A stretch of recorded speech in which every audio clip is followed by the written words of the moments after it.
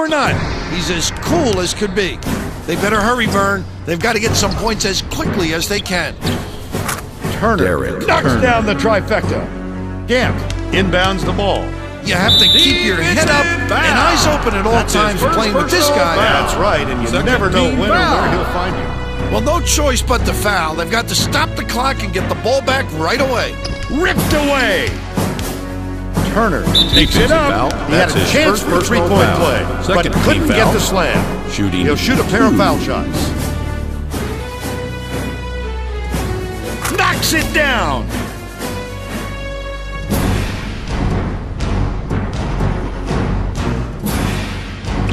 That could not have been a tougher pair of free throws.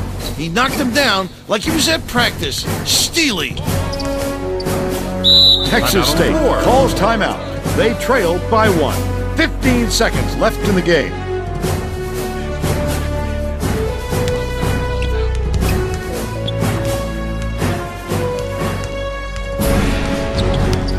Dumps it inside. That last inside shot buried by number 1. Number 15 inbounds the ball. Passes like that make it so easy for the shooter. Turner banks it off the glass and in. Conley way up court. Yo, what's up? What's going on? Just finished playing a crazy game you saw in the intro against Texas State.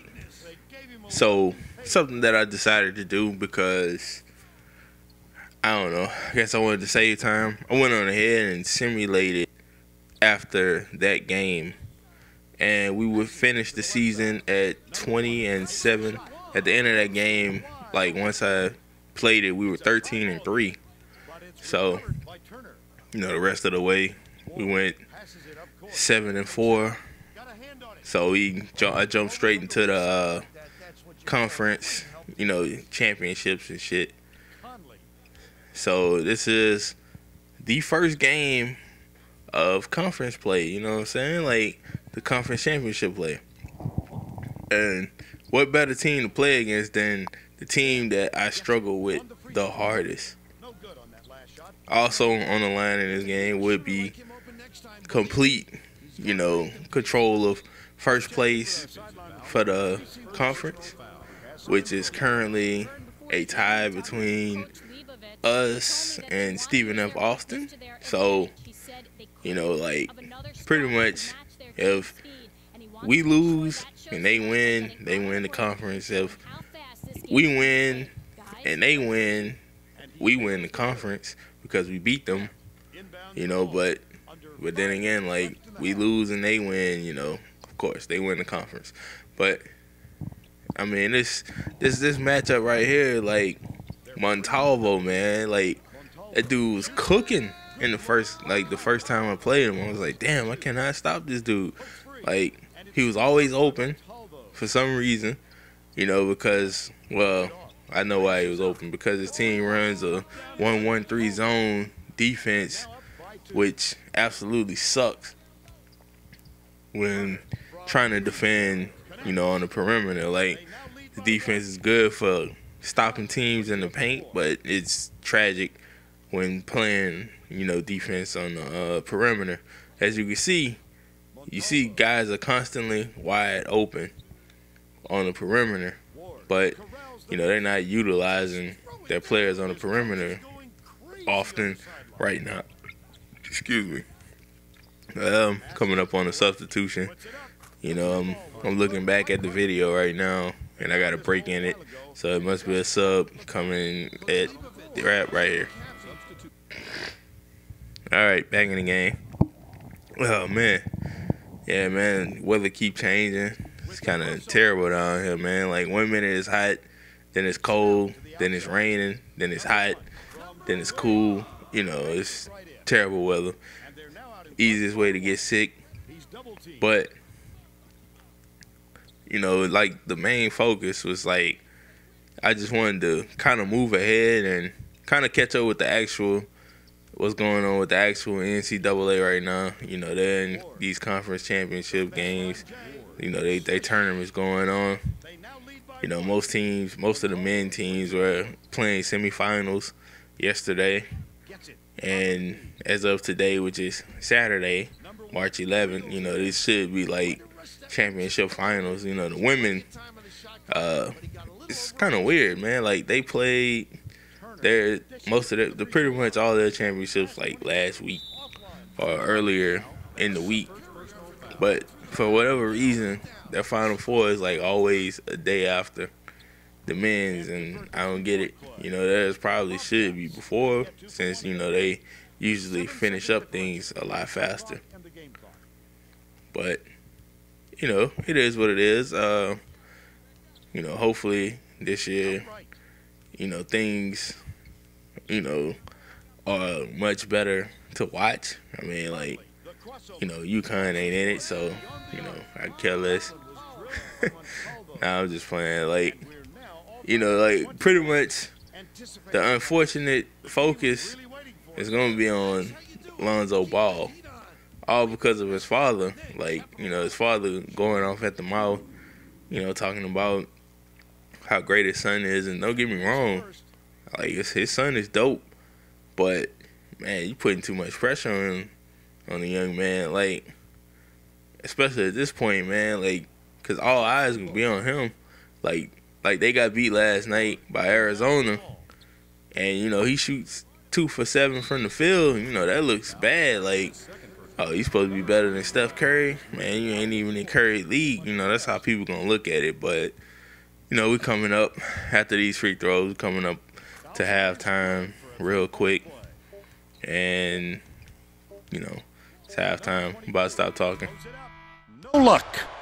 And we're headed to halftime with the score 24-23. Give us your opinion on the first half, Bill. What a battle this has been. Tough to say who has the upper hand so far. I certainly don't want to go out and make a prediction.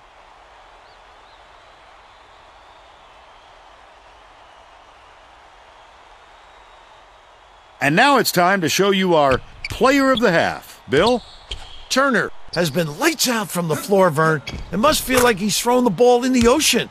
Every shot he takes goes through, and he looks absolutely unstoppable.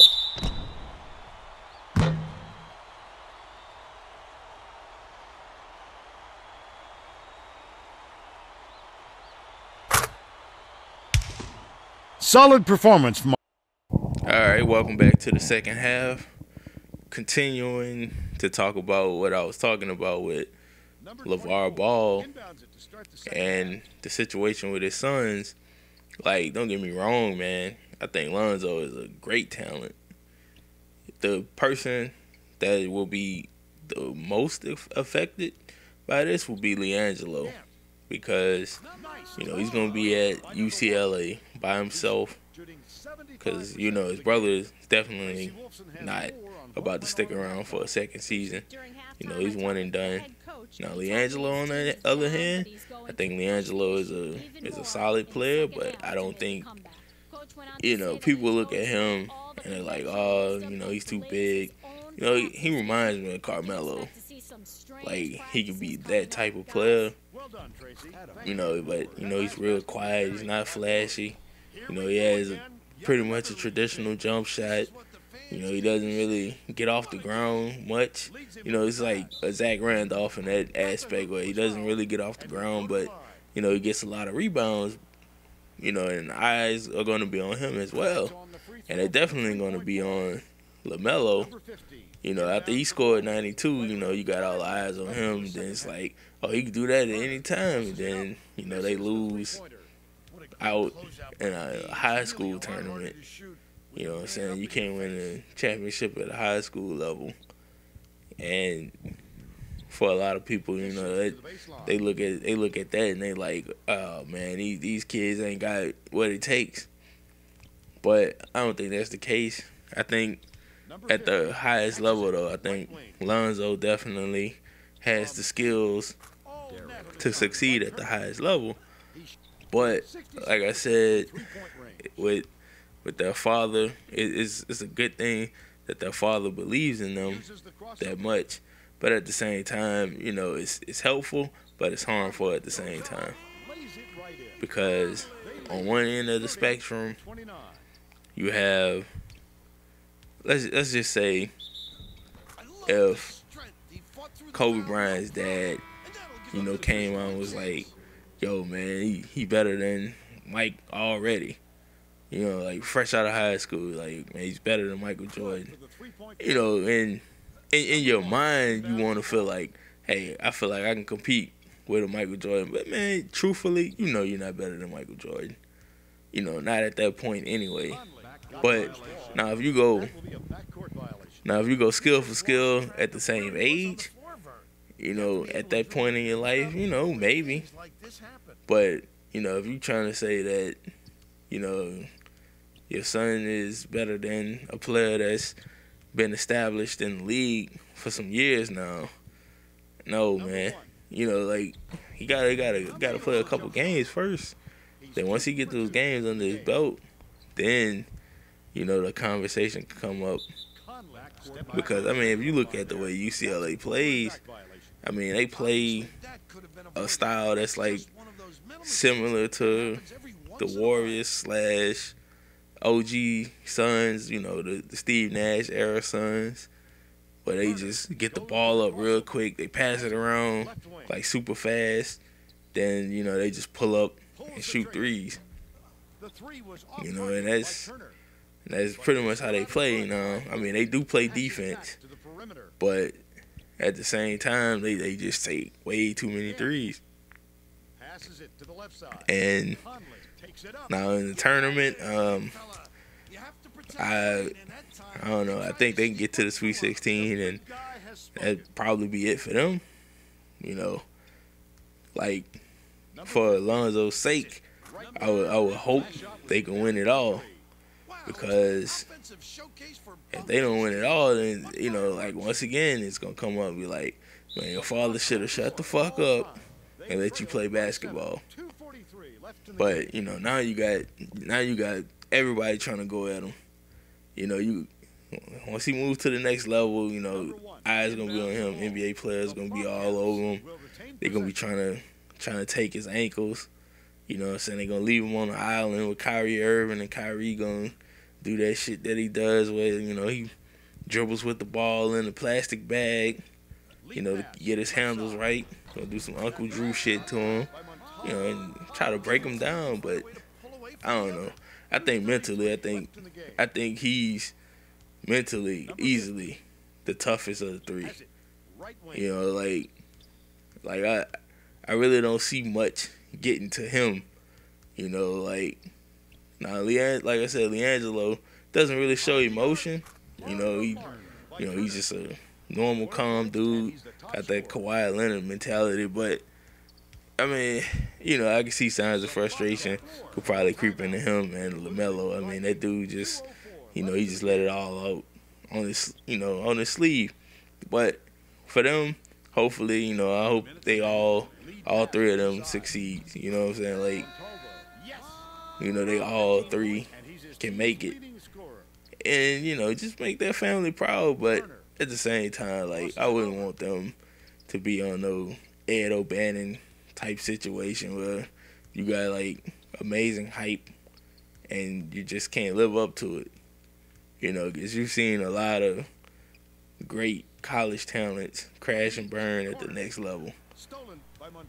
But getting on to this Texas State game, yeah, I mean, once again, it's another close game.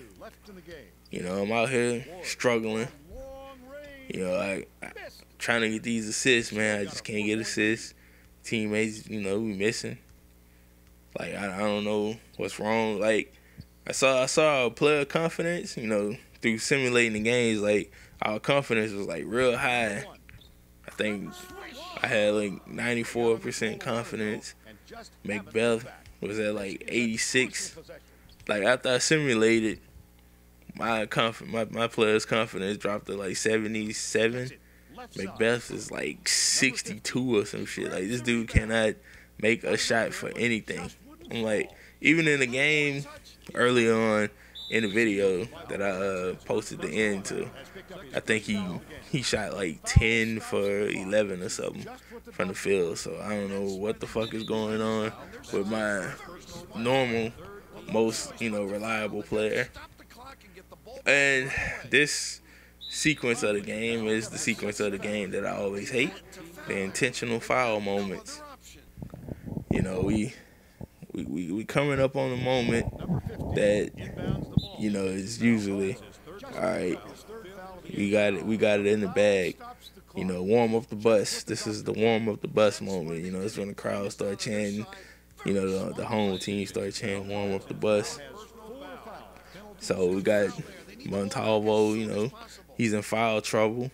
So it's like, yeah, it's going to take advantage of that. You know, I'm trying to make him foul. I fucking ran out of bounds. Yeah, I ran out of bounds, giving them the opportunity to tie this game or take the lead. You know, and that was an epic brain failure right there. So I'm in panic mode because I know this team could get their shots. Like, I don't want them to have a three. Like, I would gladly allow them to shoot the two, but the three, no, because I know they will make the three because they always have a guy open, like right there, bam. He hit from mid. It's like, all right, I got an opportunity to win this game, to beat this team again. You know, I tried to hit him with the crossover to the right, but I pulled up and I shot the ball far too early. Like, I didn't want to shoot it that early. So we heading to overtime. You know, my dude is tired as fuck. But you know, I gotta switch him from the 2-guard position. I gotta put him back in the point. You know, so here we go. Extra period, man. Extra frame. You know, bam. There we go. Win the tip. Things looking good. It's like, all right. Since I'm tired, I probably, like, honestly, I feel like I should have, like, probably called the timeout. You know, to try to gain a little bit stamina back. So I come out, bam, you know, bang out, man. Hit the three. You know, just pull up. Like, I don't even care, man. Straight Pampers on them, boys. Pull ups, man. Huggies out here. You know, like, we don't play no games, bro. Like, the game on the line, you know, if you playing MyCareer, you already know. You want the ball in your player's hands. You know, especially, like, if you running point of a small forward, you know, point forward or whatever. If you playing those positions, hey, hell yeah, you want that ball. You know, bad pass right there. You know, complete mistake. Nice block. Knocked the ball out of bounds. You know, they gained momentum off of that tragic pass. The problem I had with that pass was I was throwing it to homie with the fro. You know what I'm saying? Like, and for whatever reason, the ball went right instead of up. I guess because, you know, my dude was tired and it's like, man, fuck it. I'm just going to throw it to whoever. You know, that pissed me off. So, there it is. I got the good pass going, but he missed the shot. You know, like, I don't know, man. This team, they've just been struggling, man. Like, up to a certain point. Like I said, before I was simulating, you know, these dudes was hitting. After I simulated, it's just they just cannot find the bottom of the hoop. And now we're down by 3 again. You know, I'm out here pacing, racing time. I miss. You know, like, I can't find the bottom of the bucket. You know, I mean, I honestly, man, I should have just called the timeout because, you know, timeouts, they change momentum drastically. I thought I had the steal right there. He didn't have it. You know, he knocked the ball loose, thought he had the steal. Didn't have it. You know, they out here playing the clock game. Patiently waiting, you know, holding the ball. We did not get the rebound. Cannot capitalize. They score. So now we down by 5. Panic, man. Panic. That's all I'm thinking. Pull up for another 3. Break. Just, you know, these shots. Another miss steal. You know, these are the shots that I feel like I always make, and I just couldn't make it. Right here, I get the reach in foul. Oh, man. Man, it's just, I'm just like baffled. Like, all right, now I get to steal, pass it up to my boy. I'm like, fuck that. I'm wide open this time from deep. Drain it. You know what I'm saying? Now we down by 2. Intentional foul. We still got a chance. Still have that chance. We looking for the intentional. Got the intentional foul. And like, you look at the clock. It's like, all right, we got time. We got a lot of time on our hands. Right there, knock the ball loose. You don't get the steal on this game. In later 2Ks, if you knock the ball loose, you get the. I'm going for the win. I'm not here to play for overtime. So I'm here. I'm doing my thing left, right. It's not working. I can't get open. I should have shot it right before I passed the ball, but I passed it off again, and I shot that shit and he stepped up and got in my face, and I ended up missing the shot. I should have shot it when I passed it. Also, I wanted to add the Selection Sunday video, just to see where we stood in the standings as far as did we make the tournament or did we go to the NIT. But I fucking accidentally dropped my goddamn controller and it stopped the video as I started recording it. So I really only got about 20 seconds of that footage because usually Selection Sunday is like an 8 to 10 minute video in itself. But nevertheless, we did end up making the tournament, and we made the tournament as a 10 seed. As far as this conference championship goes, Texas State got to the finals and they lost to Stephen F. Austin. So Stephen F. Austin does win, our conference. So they are the conference champions, and they actually got into the tournament as a 9th seed.